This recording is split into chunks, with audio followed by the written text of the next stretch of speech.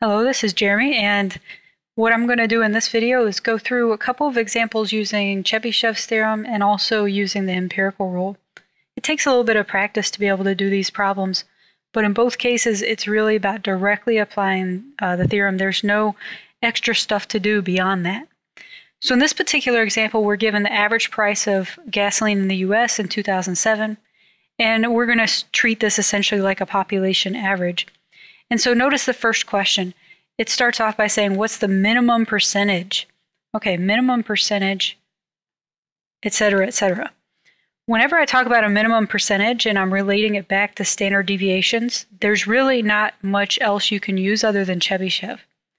Let's think about what it's really asking us to do. It's saying if you were to count out 3 times by 0.06 away from 3.06, and you are going to do that both directions, so count up, count down 3 times, what is the smallest percentage that could be within that range of values? And that's exactly the question that Chebychev answers. Notice we don't know anything about the shape of this. We don't know if it's skewed left, if it's skewed right, or anything. So again, Chebychev can work with any distribution, so that's exactly what this is looking for. So essentially, this is Chebychev with k equal to 3. So the answer to this question would be 1 minus 1 over 3 squared using exactly that theorem. In other words, 1 minus 1 over 9 or 8 over 9. Writing that as a percentage, and all I'm doing is dividing 8 by 9, that would be about 88.9%. So in other words, 88.9%, at least 88.9% of gas stations had a price within 3 standard deviations of this.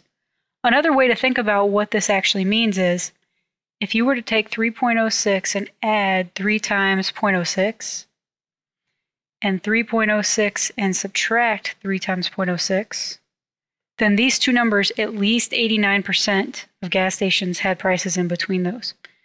And so again, it's all about using the standard deviation as almost like a measuring stick. And so I'm doing a quick calculation of what those numbers are. And for this value, I end up with 3.24. And for this value down here, I end up with 2.88. So in other words, just this little theorem and this little bit of information, I can tell you that at least 88.9% or about 89% of gas stations had a price per gallon between 2.88 and 3.24. So very, very powerful theorem if you really think about the information we're given versus what we can say back. Okay, notice that this is the same style question in part B as what we just did a second ago. The only change here is that now k is 2.5. So this would be 1 minus 1 over 2.5 squared. In other words, 1 minus 1 over 6.25, which ends up being about 84%. So if you count out by 2.5 standard deviations, it has to be at least 84%. As we'll see a little later on, depending on the distribution, this might be quite a bit more.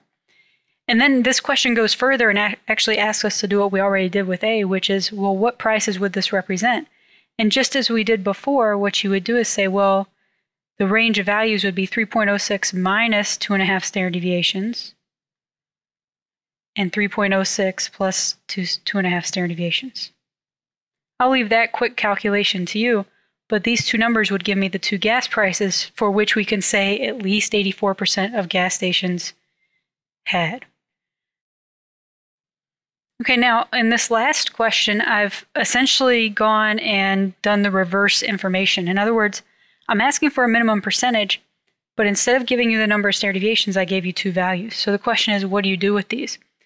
Well, it's still asking about the minimum percentage. So this is still a Chebychev type of question, but you have to say, well, what's going to be k? Well, all I have to do is look at these 2 values and figure out how many standard deviations they are from the mean to figure out what k is. Now, I'm going to overdo this a bit. In other words, I think you could do this in your head, but let's take the mean 3.06.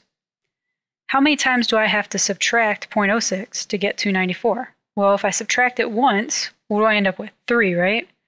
If I subtract it a second time, there I go, I get 2.94. So this must be 2 standard deviations below the mean. 2 standard deviations below the mean. Okay, well, what about 318? How many times do I have to add 0.06 to get 318? Well, one time I'll get 3.12, right?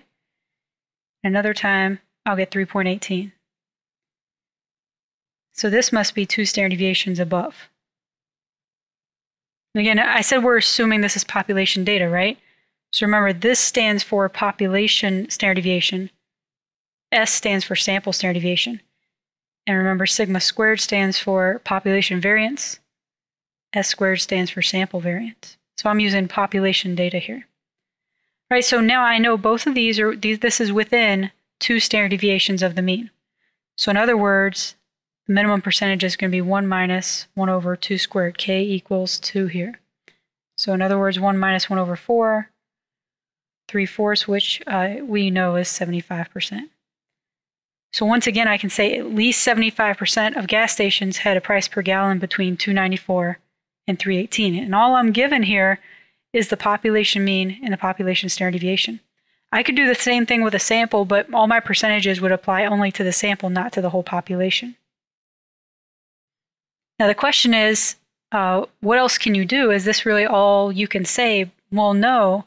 If I know distribution's bell-shaped symmetric, I actually have a whole ton of theorems. We actually have a whole chapter later on about dealing with these types of distributions. A lot of powerful stuff comes from this. So it's very important for you to know the empirical rule. You have to just have these numbers memorized. You'll find it very useful later anyway. And so Chebychev couldn't tell me anything about one standard deviation. But I can tell you if I have a bell-shaped symmetric distribution, so this is what that general shape looks like, bell-shaped symmetric, and if the mean's right here in the middle, then I can say, well, 68% has to be within 1 standard deviation, 68%. In other words, 34% is over here, 34% is up here. So this is the mean minus 1 standard deviation and the mean plus 1 standard deviation. Okay, well, if I go 2 standard deviations, I actually almost get everything, 95% of the data. So if I go one more out, I'm not going to label these, but I'm going to get 95% of the data within here. A lot of times people will use this as a rule for outliers. They'll say if it's more than 2 standard deviations away, then you actually have an outlier. And then finally, notice this, definitely 3 standard deviations away, you end up with almost all the data, 99.7%. So we use this a lot of the times just to understand how unique a data value is. If it's 4 standard deviations away from the mean, I know it's a very, very unique value. Not much data is out there. And we also can use it to generally state percentages about our data. In other words, I can say, well, about 12% of the data is between this number and this number. You may say, well, how can you do that? No, none of these numbers look like 12 to me. Well, notice here from the 68, I was able to bring out a 34 and a 34. There's a percentage I can put here and here, here and here. I can basically break this down. And that's what the next example will show you how to do.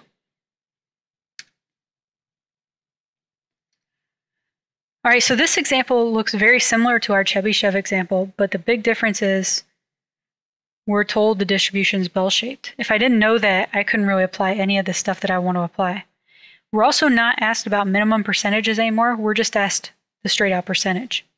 So those are 2 big differences. So, okay, we're told that scores on a standardized exam follow a bell-shaped distribution, the mean 610, standard deviation 75.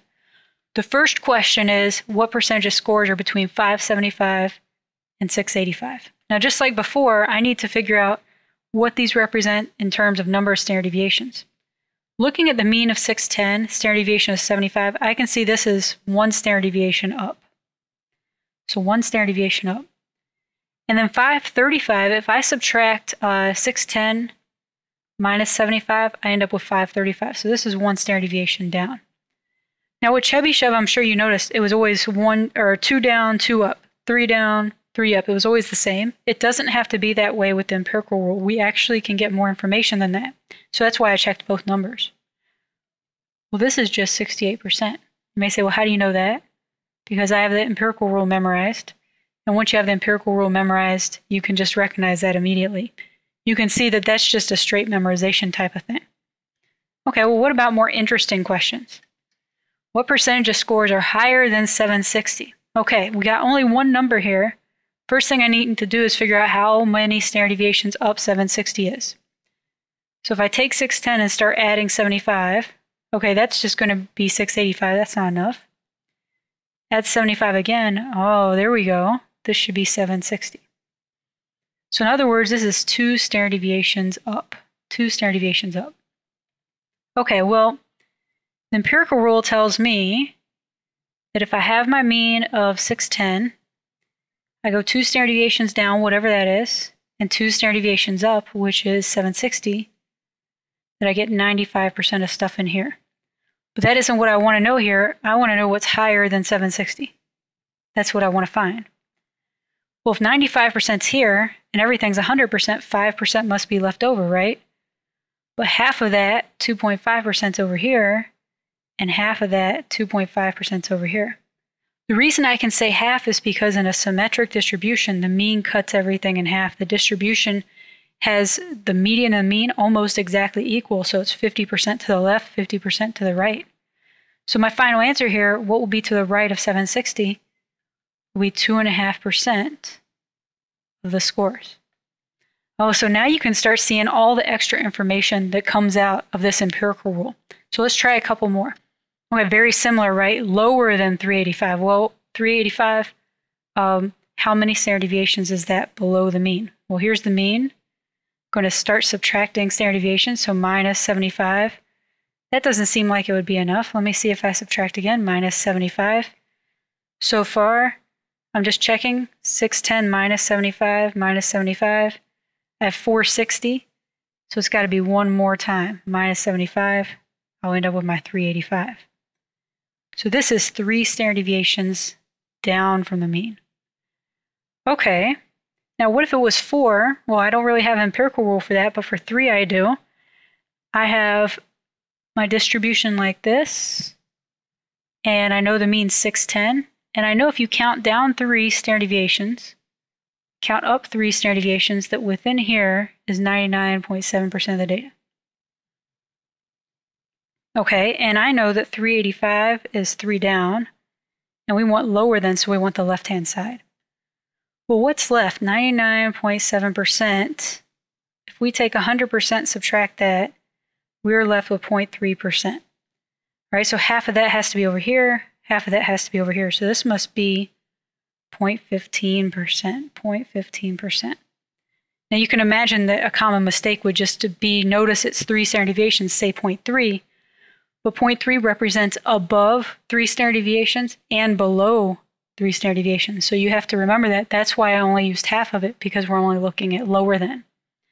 So again, it's really analyzing the picture based on the fact that this is a bell-shaped symmetric distribution. So one more just to make sure we got the idea. This time I made sure to count differently on both ends. So okay, so 460 is obviously below the mean. 685, that's easy to see. That's 1 standard deviation up. But what about 460? So 610 minus 75, minus 75, I end up with 460. So this is 2 standard deviations down. Again, we didn't have to count by the same, and so a lot of times students would ask me now, well, could you count by half a standard deviation or something like that? Absolutely you can. Right now, the empirical rule is more for estimation, saying you're counting 1, 2, or 3 in either direction.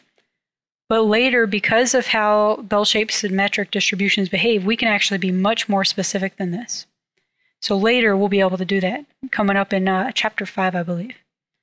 Okay, so looking at this, I'm going to draw a picture.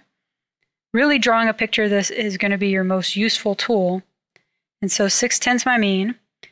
And now between 1 and 2, so I'm going to just start marking off. Here's within 1 standard deviation. Here's within 2. And so 1 down, I don't know what that is. I don't care. But I know 1 up is 685. And then 2 down, 1, 2 is 460. I don't know what 2 up is. I'm just having that as a label right now. So what are we trying to find between 460 and 685? So we're trying to find this whole piece right here. Okay, well, how can I use what I know, remembering that this is the mean? Well, I know within 1 standard deviation is 68%. But think about that. That's within 1 standard deviation. That's this whole thing right here. So this is all 68%. Okay, so that's part of my answer, right? Because that includes what we're trying to find. I just got to figure out what this piece over here is. Well, I know that between 2 standard deviations is 95%, right? So what's left over here and left over here is whatever's between 95 and 68%.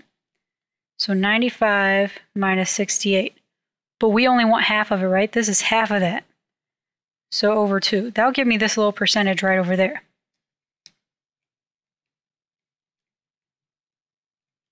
So I end up with 13 and a half. 13 and a half.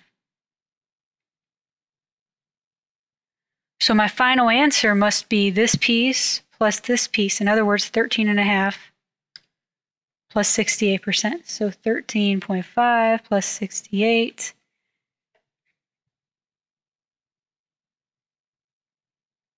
It's 81.5. So my final answer must be 81.5%. All right, that one was a bit more work, right? And it's because we counted down by a different amount than we counted up. But in the end, I'm able to take those rules that apply only to in between and go in here and still find this information. So the empirical rule, very important to memorize. Chebychev's theorem, very important to memorize, because they give you a general overview of how we can use the standard deviation to understand entire distributions.